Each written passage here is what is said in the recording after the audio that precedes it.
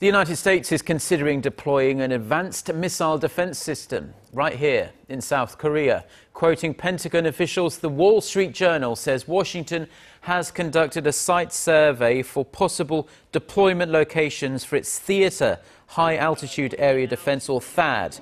No final decision has been made yet on the system, which is designed to intercept a diverse range of missiles.